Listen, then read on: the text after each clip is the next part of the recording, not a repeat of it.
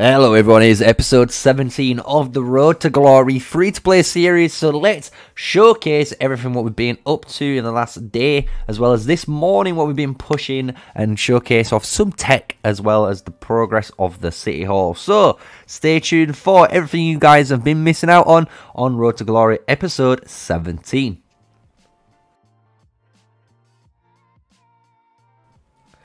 Hello, so yes, we're in episode 17, and one thing straight away that's going to catch everyone's eyes is we have updated how our city looks. We had a bit of some free time while we were doing some scouting, which I'm going to cover a little bit later, but during that time, I used it and rebuilt the city. So this is what our new city hall looks like. It's quite beautiful if you ask me. We're using a lot of the natural stuff. So if you've noticed, if your area doesn't have like these pools, you can just, as you can see, it disappears if you've got something on it. And if you've got nothing there and it's not, for example, not there, you can place something here, then remove it. And when you do that, it will allow you to obviously have access to it. So we've made some nice little areas around it. Obviously all the farming zones are going to be here, so once these are fully 4 out of 4, it'll hit these nice little end zones. But yeah, this is the new city. I hope you guys enjoy it. I would love to hear you guys comment. So that's what one thing we've been actually doing with our time. It actually took us about an hour to sort this out and figure out where things were going to go. But all of our military is on the right, as well as the little fly building here. And we've got all our farming and hospitals on the left side, as well as anything to do with, the storehouse, which we're upgrading still to 18, so we can get this up to 19. But any of the storehouse, your market, as well as the goblin market, it's all here together.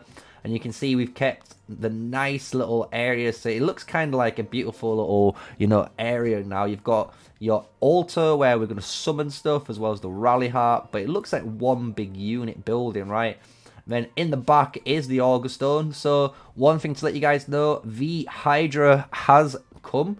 So we're waiting for the Hydra to unlock. So if we zoom out right now and just go to this zone, you can see, and on the time of the recording, we've got 9 hours and 45 until it comes. So that's going to be around 10, about 10 UTC around that time. And then we're going to be able to kill that. So for all you guys, don't you worry, I am going to be recording it, hopefully participating in it as well, so we can get obviously a new up-to-date raid guide, as well as I'll put it in the episode 2 so you can see us fighting it as a new Road to Glory episode. So you're going to get a double whammy, so I hope you guys enjoy that. So when we're going back to the main city though, you're going to notice we have jumped a little bit of power, and the reason is because again we hit our VIP level 8. So as soon as we hit VIP level 8, you've noticed our gems is nicely going up, and again we are farming gems when we're able to. So if we go to the reports, you can see we are farming some gems in our downtime between things, so we were destroying a flag. So during that time I destroyed a flag and I farmed some gems and waited to get 3 marches back, because again I need to start using this CP to level up my heroes. So if you look, we are on level 23 heroes, a patrol shall I say. I've already killed one today, so we've already got the keys for doing that. That's why we're on the new section. As well as today, we do have the Divine Depository. So I am thinking again of burning as much of the CP as we can, because we do have a bunch saved up from the weekly market that you can purchase them from. And if you're wondering what we're talking about there, if you go to your goblin, not your goblin market, your main, no, it is your goblin market, should I say. You can obviously spend some resources in here to get some goodies. But when you go to your store, that's the one we want, and then go into the area, you can buy basic CP every week. So I've been buying both of these out every week, so we can start stocking up on what we need. We don't obviously buy the epic medals yet. I want to, but I don't have the resources capable of doing it. We're going to focus on these once we hit more on City Hall 21. Because at the moment, our heroes, guys, are coming along. We've almost finished our Guan win. Our Craig is coming along as well. Almost 555. And once he's 555 all the way across, we're going to then level up this star to give him 5551. So once we've done that, we will then obviously have hopefully Nico in a better place. Because you can see We've got 8 sculptures we could invest into him right now and get him leveled up. So we're going to keep saving and saving and saving to see how lucky we're going to be with our rolls. Because at the moment, our Valen is higher, as you can see. So we might need to actually invest into a 5-1-1-1 Valen before we use our Nico, just because again it's all down to luck, guys. You've got to work with what you've got. That's my biggest advice I've always said throughout, and I've said on the podcast and stuff. If you're a free-to-play player, just work with what you've got, and you'll honestly get there in the end. And you can see this account is already getting to places that you can already be happy with once you've started, you know, pumping more hours into the game and get into like Season 2, where we're going to have more rewards and obviously more access to more functions in the game. Because again, Season 1, guys, there's a lot of things we're missing. We're missing stuff to do with like the extra universal keys acquisition, because you can get extra daily quests complete. So when you complete these daily quests, it gives you a resource in Season 2, and then that gives you basically a free universal key that appears here on the main account. So you might have noticed it on my main when we do some artifact draws on there compared to the newer accounts that are still in Season 1. So that's what we've been doing. We've also, if we look here, we've actually completed all of our tier 2 now, so we don't have to worry about that. We're hard training tier 3 fresh now on archers and mages, which is great. So we're going to start building our army up and gaining power really easily again, because these are fresh troops now. We're not upgrading anything else. So we've got our infantry units still working, almost done the last 14k. Again, we might upgrade maybe this building up a little bit to speed up the process. We'll see in the future. But again, we're just trucking along with the elks. Again, we've not touched these guys, but we're having, honestly, we've got a load of elks. So if we go to our legions here, you can see in all, we've already got nearly 45.8k, which is great. If we can end almost about 60,000 plus work elk, we're going to be in a great position. Because as soon as we hit around 60,000 work elk, in my opinion, we can slow down and actually focus on the cavalry units then. And then maybe in Season 2, you know, you might need a little bit extra work elk towards the end, but we can work towards that when we come to that hurdle, right? So we're going to do one thing at once.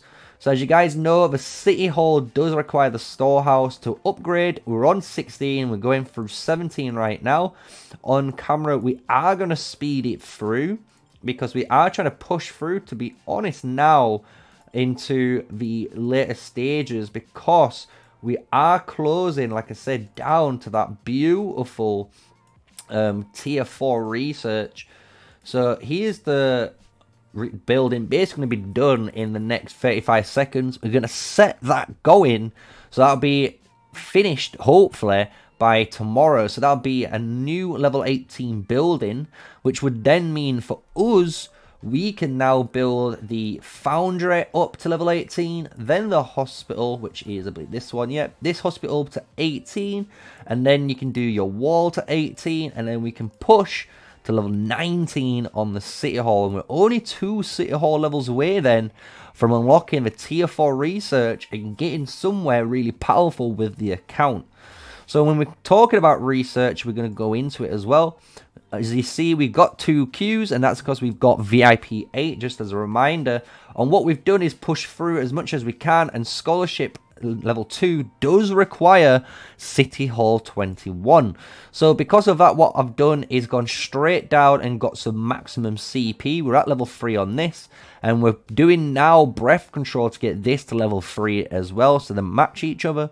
And during that time, we've started, as you can see, the peacekeeping damage. We're only going to do 1 point in here for now, because we're going to try and get the military XP bonus as high as we can. So we're going to try and actually abuse the just clicking it and letting the free, you know, daily research complete. We're not going to invest any of our speed ups here while we wait to hit City Hall 21, so we can actually push for scholarship too, because it's a waste of research not to be doing something while you're waiting, right? And these are going to be the most beneficial for us, because again, the more CP we're going to have, guys, the more easier we're going to level up all our heroes and get that power game that we're going to need, right? So there we are. We've upgraded the building. That's why we're all showing arrows. This one obviously looks a little bit hidden because of the tree. It's fine.